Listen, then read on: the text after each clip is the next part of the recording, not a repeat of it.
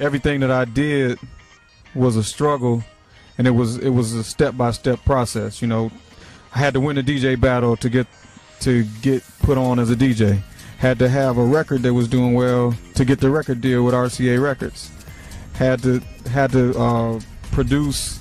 I started doing remixes for the artists that were on independent labels first, and next thing you know, then Roberta Flack and 10 City and Prince and Michael Jackson and R. Kelly, I started getting those mixes. Those things didn't just happen overnight. It's like I just continued to work hard at what I was doing in the studio and get better at what I did and be better than the last record.